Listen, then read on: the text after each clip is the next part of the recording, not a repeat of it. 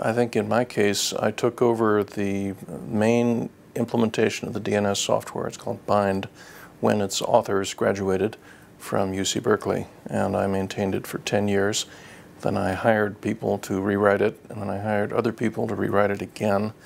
And then it eventually got some competition, but I think with all the competition that Bind now has, its market share has shrunk to 85% of the internet. I think for me, the first breakthrough moment was when I realized that there wasn't anyone else working on this, and the protocol was broken. DNS was okay, but it was an academic, by and large, protocol, and it needed some things done to it. And I had thought, since I started outside the IETF and outside the protocol development community, I began working on it as a programmer. I thought that the rules were pretty well set in stone, and it turned out they weren't. So for me, the breakthrough moment was when I realized that I could also write RFCs and extend the protocol.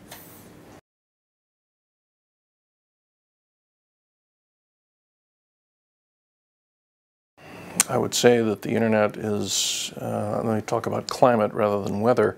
I think that the sea is rising. I think that we are melting the ice caps of the internet, and we are slowly cooking ourselves to death. IP version 4 ran out of address space a few years ago, but no one really cares. The people who are building networks would rather go look for address space on the secondary market and build their networks out of dribs and drabs of non-greenfield address space than to bite the bullet and adopt IP version 6.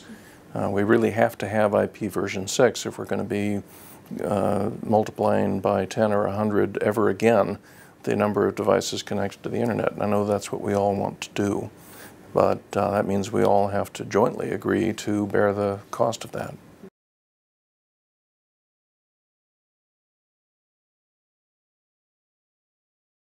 My concern for the internet is that we're going to balkanize.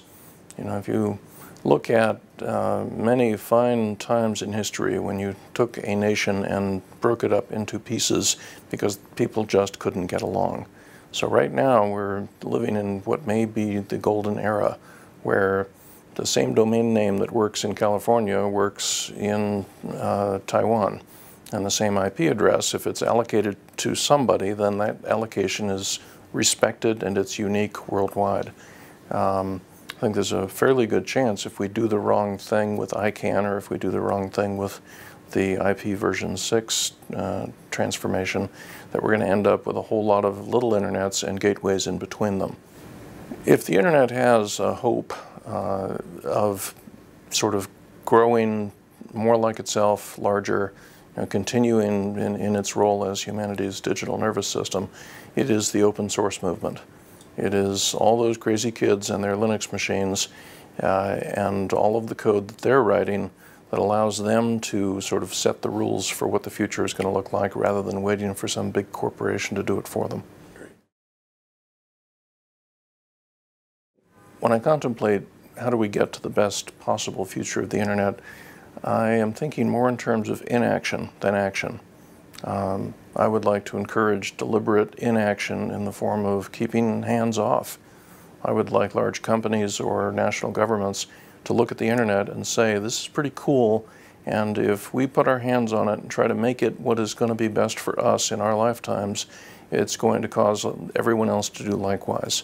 And if everyone could just commit to the inaction of not providing the sheer force that will destroy something that is really extremely coherent for what it is, then we will get, then and only then will we get to the best possible future.